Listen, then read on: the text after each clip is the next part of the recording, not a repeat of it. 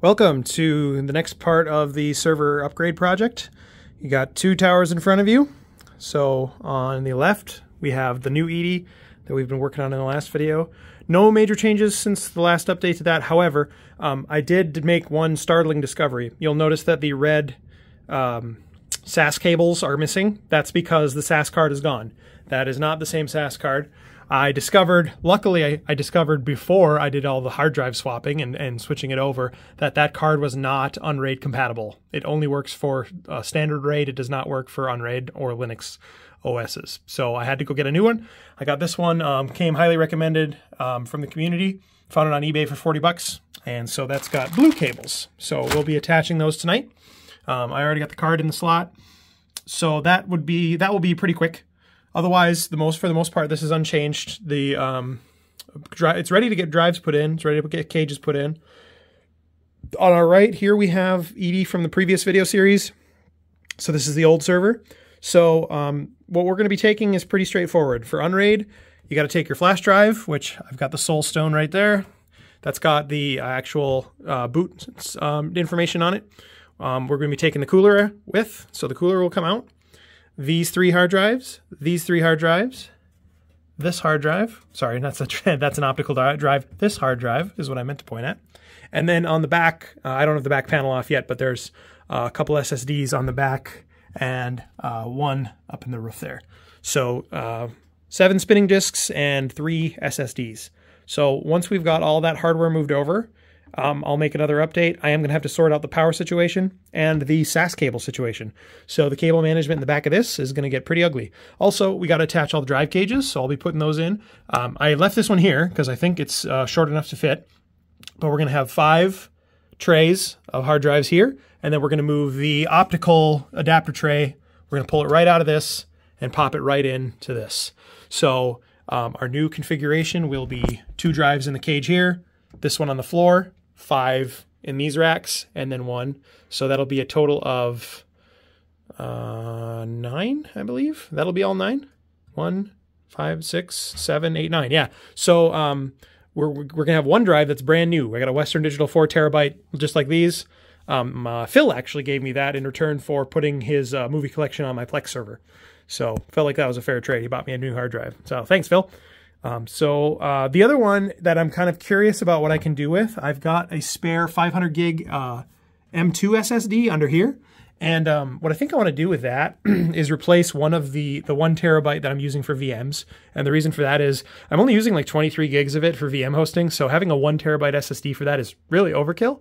So my hope is to use, if this all goes well and all the hard drives come up and everything is amazing, then what I'm going to try to do is disconnect that Western Digital SSD and then reconnect, or not reconnect, but have it rebuild from the parity drive so that this then becomes that SSD. So we'll essentially, we'll make the computer think that one's broken and make it repair it.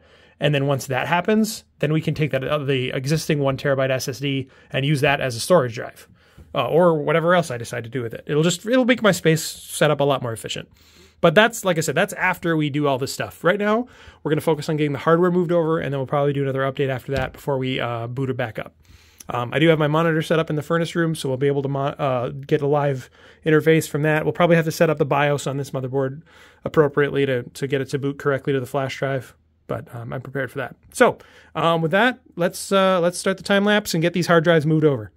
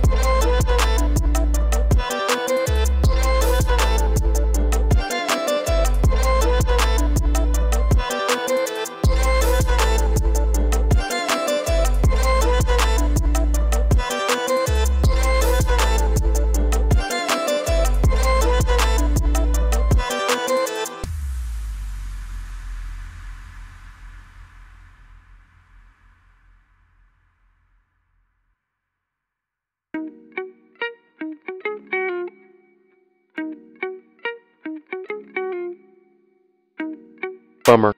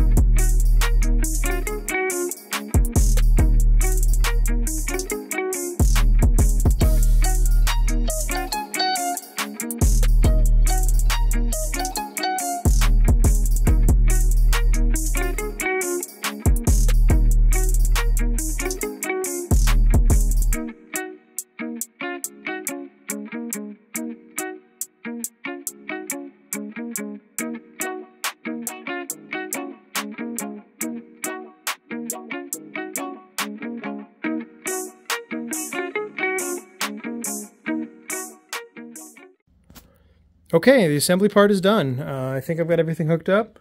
As you can see, we did all the hard drives. So we got one new hard drive here, one new hard drive here. These are the original 3 Western Digitals from the old server. And then we got 2 of the Toshibas here, 2 of the Toshibas down in the basement. I thought about trying to put the SSDs here, but it didn't work out with how the power cables went. So what I decided to do instead was put the daisy chain for the extension for the power further down so that I could put the 3 SSDs in the basement, and then I could just have this one sticking out at the very end to go into this hard drive. As a result, we have a bunch of, like a bit of a rat's nest here going into this area, and also I hit my finger on that real bad. That hurt like hell. But this looks pretty good, especially if you look at the way the old server was set up. I'm pretty happy with how the cables were run. Nice thing about this case, like I mentioned in the previous video, now we're going to have air blowing directly on all the drives, I guess except this one, but still, we're going to have a lot of great airflow for all the other drives. And this whole section of the case will no longer be obstructed. So we'll have some good airflow in here too. I think everything's hooked up. All that's left to do is turn it on and give it a try. So I'm going to go move it into the furnace room. I've got the monitor ready to go there. And we're going to do a test boot, and we'll see what happens. There's a possibility we might have to unplug it and check some wires. But hopefully she'll boot into Unraid. Well, here we are in the furnace room, and we're ready for final deployment. All our drives were detected. There was one issue I had with one of the SSDs. I forgot that sometimes, depending on your configuration, you need to have SATA port 2 unavailable because it'll turn off SATA port 2. So I just had to move that SSD up to SATA port 6 up there, and that took care of it. But everything else came up just fine. All the new drives were detected and all the old drives. And as you can see, we're booting into Unraid. This is just my test monitor. I don't normally have it here, but when I do anything with the server, I bring it over. Same thing with this keyboard and mouse. Those are just my test peripherals. They're not usually here. So yeah, so she's booting up. I already got the IP address switched over. Now everything's done, ready to be done on the software side. So I can go over to my computer now, and now that I got the IP address switched over, I can just log back in, start up the array, and get her going. So this was a shorter series than before, but hope you enjoyed it. So now we've got a server running much more powerful hardware and be able to do a lot more stuff. Thanks for watching.